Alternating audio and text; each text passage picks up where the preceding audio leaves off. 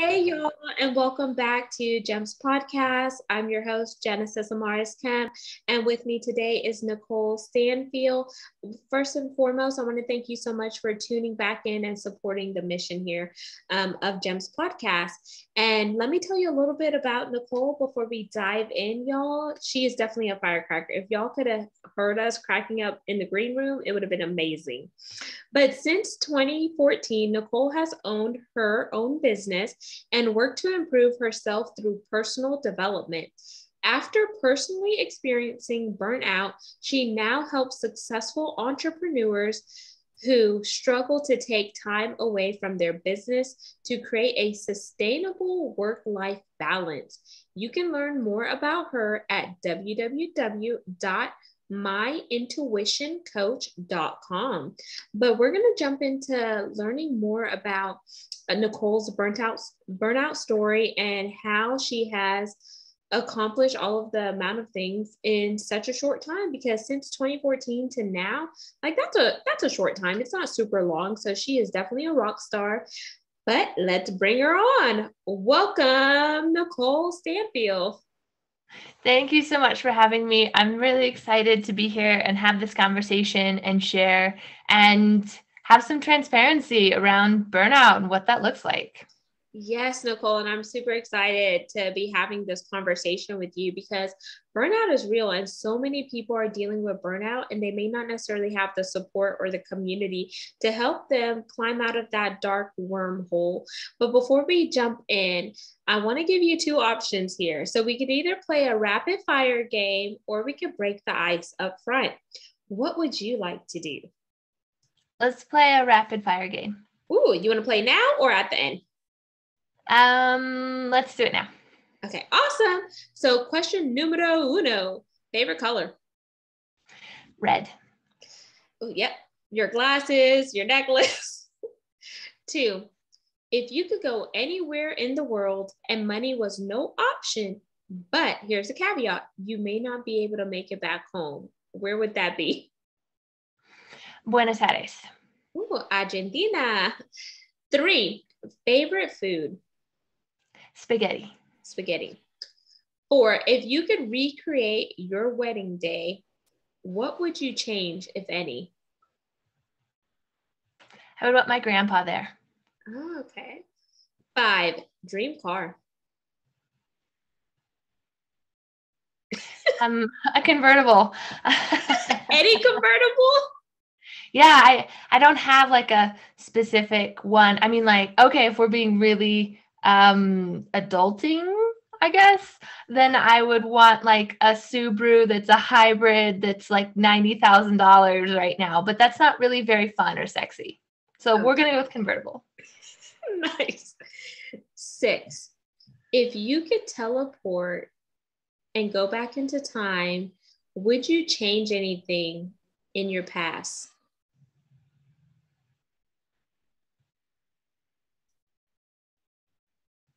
Nope. Oh, okay. Good answer. Because so many people would change different things, but I'm like, if you change your past, you're also changing history because things aren't going to be the same. Yeah, for sure. 7, favorite movie? Pride and Prejudice. 8, if no one was watching and you were in your car or bathroom jamming out to music, what are you listening to? It would be swing music or bottom dancing music or like Sway from the Pussycat Dolls, or there's some other ones that are lots of, like, there's some Meghan Trainor ones that are super fun to dance to. All about that bass. I like that song. Yeah. 9. Okay, let me think of a good one here. Ooh, okay, I got it. So say that you were on an exotic island and you only had a few dollars left to your name. What would you buy? Books. Books. Okay. And then 10, you could pass or play. So if you play, I can ask you one more question. If you pass, you could ask me a question that you're eager to know about me. Let's see, is she going to pass or play, y'all? Let's do pass. Okay, what do you want to ask me? I want to know, what is one thing from doing all of your podcasts that you want your audience to remember, that you wish that they knew, something that's really powerful and speaks to your heart? So a lot of people may not know that my podcast was actually birthed out of a grief journey. So if you dial back to the very beginning, I did a bunch of solo episodes, and it was just me talking into the mic about dealing with grief, because I lost my father in November of 2020. And that is when the podcast was birthed. And since then, I've transitioned to do both now, solo and interview style episodes, with the mission of just dropping gems, because I believe whether I'm sharing something or my guests are sharing something, we all have incredible gems to share. And that's the reason about gems, because in order to have a beautiful gemstone, it has to go through the pressures. Yeah. Sometimes the pressure sucks. Yes, but it's necessary to get us to where we want, even though we don't like going through the sucking process. Yeah. Yes. So let's jump into your story, Nikole. Like, what made you burn out? And was it mental, physical, emotional, or spiritual, or maybe even financial? That could cause people to burn out as well. Right. So many things. So we all have kind of experienced some level of burnout with finals week and school, or your parents after the holidays. You're done, right? You need some space. And so a lot of times that is an opportunity. And we're kind of all familiar with that level of burnout. What I experienced was almost a level of burnout that was almost like shut down, where it was like I couldn't do anything, and it was mental, physical, emotional. It definitely had a big financial impact, and that's something I'll share what it looked like for me, so that then if you're hearing my story and you're nodding your head, or you're like, oh my gosh, that's me, there are things that you can do. It doesn't have to be this really big, scary monster that we don't want to talk about and that hides under the bed. It can be something that is, okay, maybe I'm there. How can I add some more balance to my life? So when I burned out in 2018, some of the things that showed up for me that I didn't even know were tied to burnout. I would be in a Zoom meeting, and at the end of it, I would just be so angry about something. I would have to rage and be frustrated and sometimes yell and just be like, I hate this and this and this. And I'm so frustrated with all these things. And then I would get a client email, because I run my own business, and they would be needy, and it would just drive me crazy, and I wouldn't want to open them, and I would want to avoid that email and opening it and just dealing with my inbox, and it was overflowing, and it was like too much. And I would complete a big project, and instead of feeling proud or excited, I would be really frustrated, and I would say, oh, well, the client won't like it, or they won't be satisfied with it, or they'll want something to change.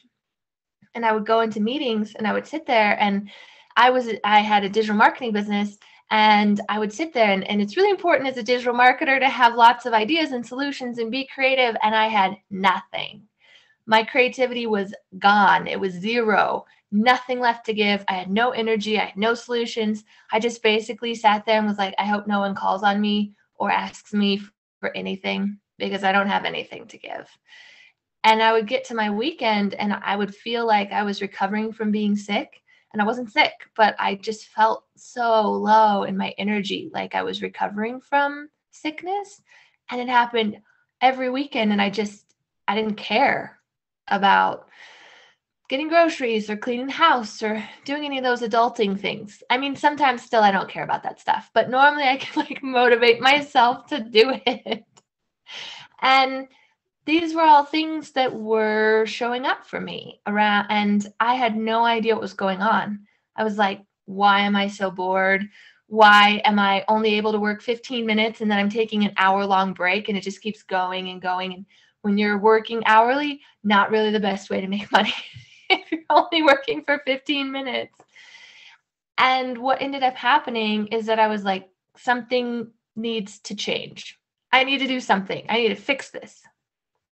So absolutely. I decided I would fix it by taking a 1-week break. After not taking a break for 4 years, 1 week was really going to fix everything. And I laugh because looking back, it was the beginning of me shifting, but that week I didn't really do anything. I just sat on my couch and I just read books and tried to remember that I needed to change my clothes and take a shower and feed the dogs. And it sounds really like that was a very low level.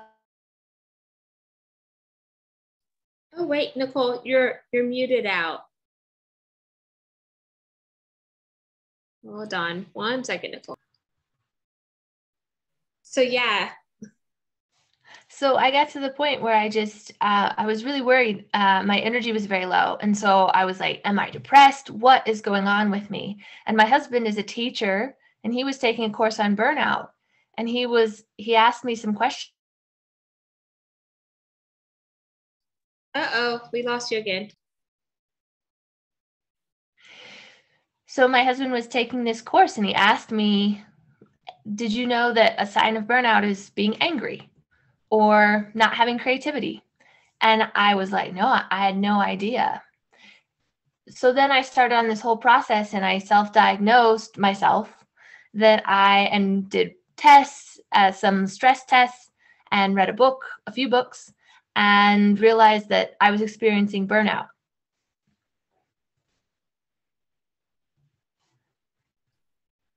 Uh-oh. Okay, there you go. So you were experiencing burnout. So I got to a point where I had to figure out what I was going to do. And unfortunately, I had to start releasing things that weren't serving me, that were toxic in my life. And one of those was one of my largest clients, unfortunately. And that was so hard because I was really holding on to that money. I really wanted that money. And I had to do a lot of work to realize that that wasn't a good fit. And I tried different things, and I tried to do different positions and stuff, and it just wasn't working. And so I walked away from about $20,000. Wow. But then it goes to also show like all money is not good money if it's costing you your mental health, that stability, if it's draining you, if you're feeling fatigue, and you know something just deep down inside of you is telling you like, alert, alert, like it's not a good fit, but the money is so good that it makes people like overlook what some of those values are, because they're like, ooh, this money is really good. I could go buy this, this, and this. But then you have to come back and realize that your mental stability, your overall wellness is important. And you really have to have that alignment. So I like the fact that your husband recognized that something was off balance, and he said, hey, I'm taking this burnout course. Did you know? And he started with a did you know question versus a judgment question and pointing the fingers. Because how many times have we gone through life and people have pointed the fingers? And we as human beings, well, let me say me, I'll use me, that will cause me to shut down in a minute, because who are you to, throw the blame or pass judgment on me whenever you may not even know what's going on internally or in my world, Absolutely. So through a combination of learning things through his course, through him, as well as I did work with a therapist so that I could make sure I wasn't experiencing depression, because that was a concern about how low I got, and I wasn't. And if you're listening to this and you're like, I think that I might be experiencing depression, there are really simple, easy ways to get support online. And the pandemic obviously did not help with our mental health and our physical health and all the stresses that we've had since that has happened. But there are things that we get to share in the stories that we're telling each other about our experiences. So then we can grow and we can move forward. So the really important thing that I want everybody to hear is that you don't have to sacrifice your needs in order to be successful. I feel like sometimes we get to a point where we feel like in order to be successful, you almost need to be in burnout. We go up to each other and we say, oh my gosh, Genesis, I'm so tired and I'm exhausted and I'm burning out. However, I landed a 10K client, so it's okay. And what would you say? I would say, oh, that's great. But if you're feeling burnt out, then you need to take a step back and dial it back. That's what I would say if someone told me that they were feeling burnt out, or if I went to them and told them that I was feeling burnt out.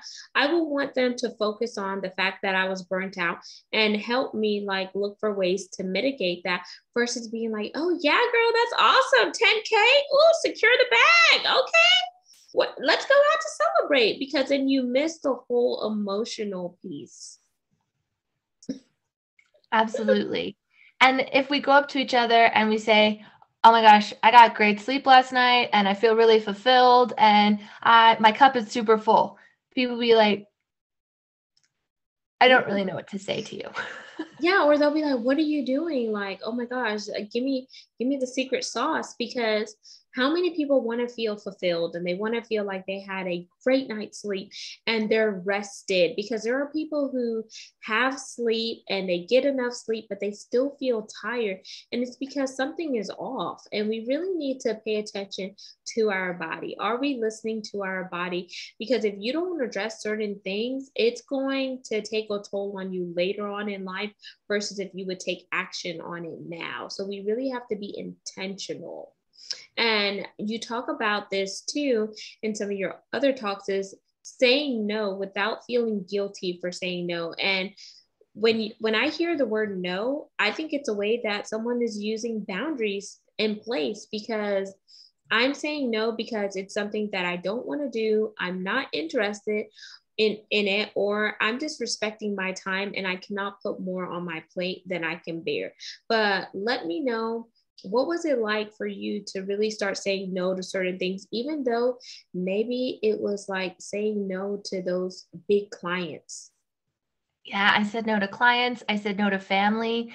I took all my commitments that I had for like that week and I said no to all of them. And then I slowly brought them back in to my life as I was like, after I'm done with this commitment, do I feel good? Do I have good energy or do I have low energy? And if I had low energy, I found a way to let it go.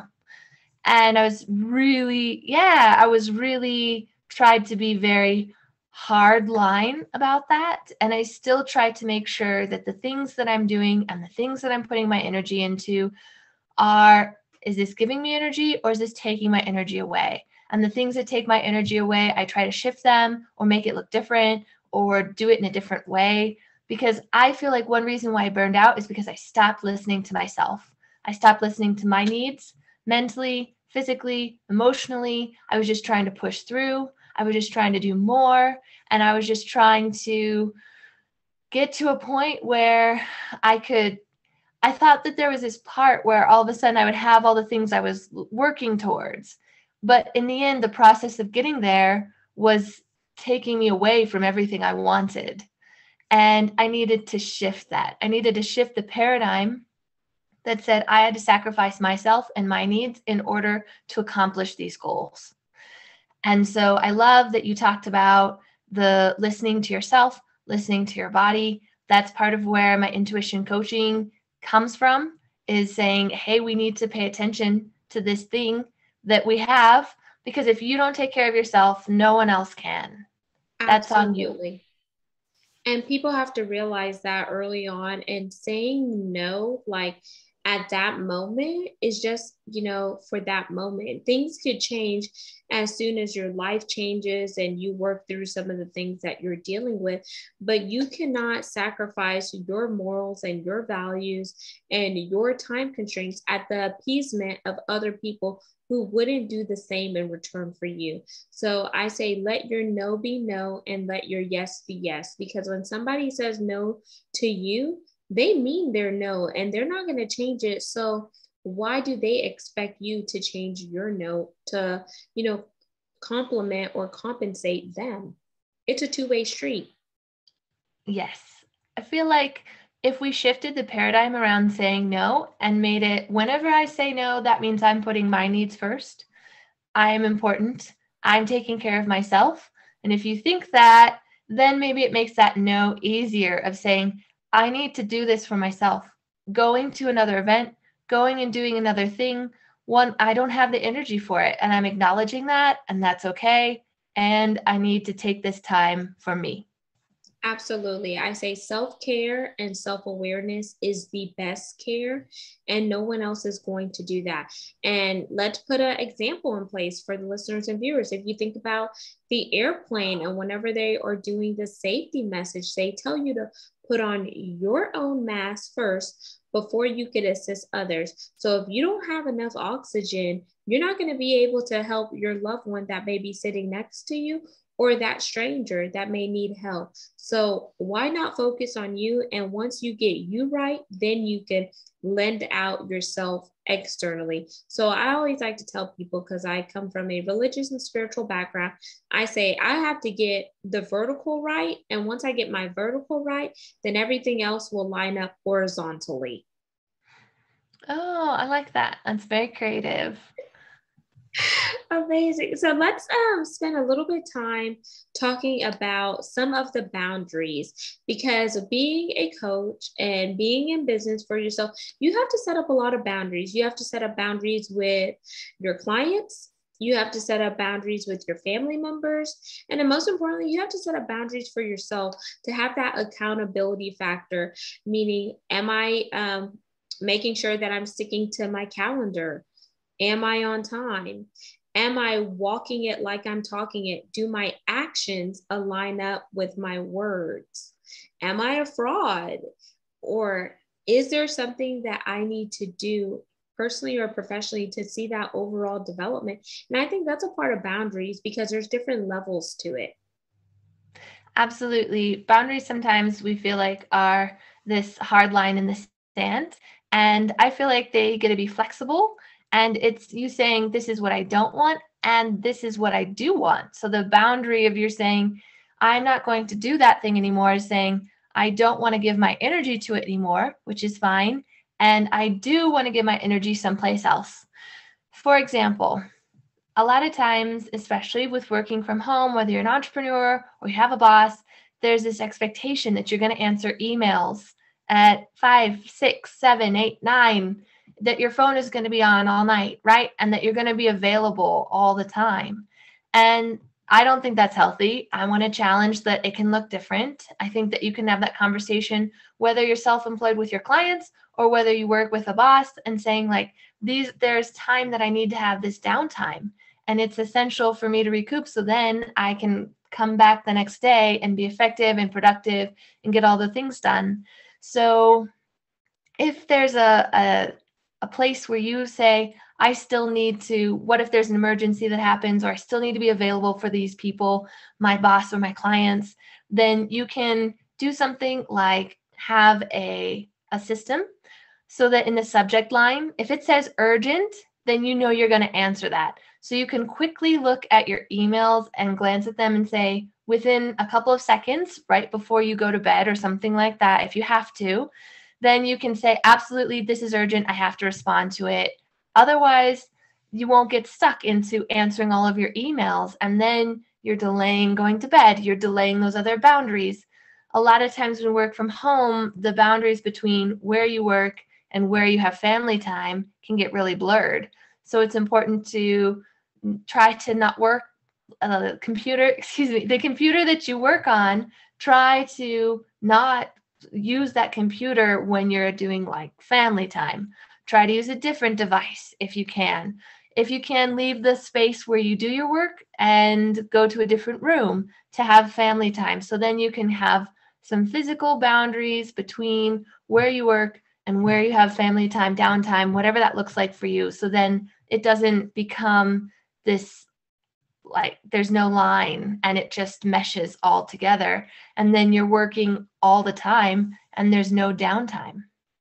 Absolutely. And what you just described there is also part of a balance component. So you could balance your home and work life just by, setting those healthy boundaries, because I like people to see it as healthy boundaries versus boundaries that are just another thing for them to check off their list or a box, because people get bored of checking boxes and over time it doesn't work. But if you see it as a lifestyle, if you see it as a way to balance and a way for you to just really have that accountability factor for yourself as well as the other people who are coming into your world, then it gives you that overall balance. And as we begin to wind down, Nikole, I know you talk about there is a way that you could have that work as well as home life balance by adding 30 minutes a day into your schedule. So how can you add those 30 minutes a day into your schedule without sacrificing something that you really need to be accountable to? I love this question. So this is going to sound very simple. So if you're listening, you're like, what? Just stick with me. There's this thing, and it's a recurring event that happens every day, and it's called lunch. And a lot of us forget about it, right? And a lot of us, I was this person, so don't hear me say that I'm perfect, but I was this person and I would sit and I would forget about lunch because I was working or because I needed to get the project done, or a client would call during my lunchtime and I would take it. And when we eat lunch at our desks, when we don't eat lunch, when we skip lunch because there's something more important, we're not taking the time to give our brain a break, to physically take a break, to go outside, to take a walk, whatever that looks like for you. But when you come back, you'll be more energized, you'll be more productive, you'll be more engaged with what you're working on. And so what I encourage people to do is to go into their phones and to create a recurring event called lunch. Yeah. And you don't have to take it every day at the same time. It doesn't have to be this rigid rule that we're creating, but it's an expectation. So maybe today you can take it, and maybe it's just a reminder that you want to take it or you're going to take it in an hour. But if you're working towards, this is where I want to be, where every day I'm taking a lunch, I'm taking a break, whether you eat on it or not. It doesn't matter. It's the time that you're taking away from doing the work. Small breaks really help your brain, and they give you also that mental time to take a breather, to do something different, to engage with other people, whatever that looks like for you. So it's really simple, and don't look past the very simple tip that it is, and you can apply it really easily to your current schedule. Yes, I love the lunch thing that you just mentioned, Nikole. And one of the other things I want to add to that component is whenever you are eating lunch, try to get distractions out of your way so you could really practice mindfulness and you could chew your food. You could allow it to be savory. You could let it satiate you and etc. Because sometimes people eat on the go. And if you're constantly eating on the go, you're not allowing your body to kind of take a break in order to recharge and rejuvenate, because all it sees and all it hears is go, go, go, go, go. And it's firing on all cylinders. And before you know it, you're going to hit that roadblock, which is burnout. So I would definitely encourage you to think about that. And then another 30-minute thing that I would encourage you to build in is a nap, a 30-minute nap. You'll be surprised on how a nap could be super beneficial. And if you look at some of the big companies, I'm not a brand sponsor for Google, but Google has nap pods, and there's a reason why they have nap pods. Naps are the best. They're the bomb. As a kid, they were okay, whatever. But a nap as an adult can help me shift, help me rejuvenate, help me as something that I'm stuck on. I can take a nap and I can come back to it and I actually care about it again, or I can work through it, or I see a different solution that I didn't see previously. So I love that suggestion. Naps are so important. Amazing. And as we begin to wind down, Nikole, because we gave them a lot of meat and potatoes for this segment, I want you to leave them with your call to action for this segment. What do you want to challenge them to do and what is their action step after hearing about burnout, hearing how you overcame burnout, building in 30 minutes of their day, whether it's having that lunch reoccurring meeting, taking a nap, and then also setting up those boundaries. So if you're listening to this and you're like, I think that could be me and I want to know more, if you go to myintuitioncoach.com/balance quiz, I have a really quick quiz there. It's about 2 minutes long. It kind of gives you a gauge of where's my balance at right now? Where would I like it to be? How do I want it to be different? What can I shift? And it's an opportunity for you to think about some things that maybe you haven't thought about in a while, or maybe you haven't thought about ever. So that's an opportunity to kind of get started and to see what it looks like for you. So then you can take additional steps. And at the end of that quiz, I provide additional resources so that if you want to take the next step, then you have that opportunity to.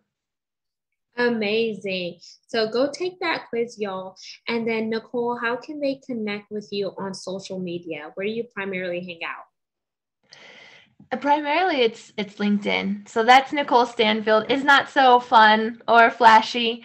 I do have profiles on Instagram and Facebook, but primarily it's LinkedIn. Amazing. Do you want to just drop any of those for Instagram or Facebook, or you just prefer to drive all the traffic to your website and LinkedIn? Website is perfect. Yep. So that's where you can get the most insight into who I am and how we could work together and what that looks like and what I do. And there you have it, listeners and viewers of GEMS Podcast. You just heard Nikole Stanfield. We covered burnout. We covered boundaries, getting in 30 minutes of your day, whether it's a nap or lunch, uninterrupted, and really practicing that mindfulness.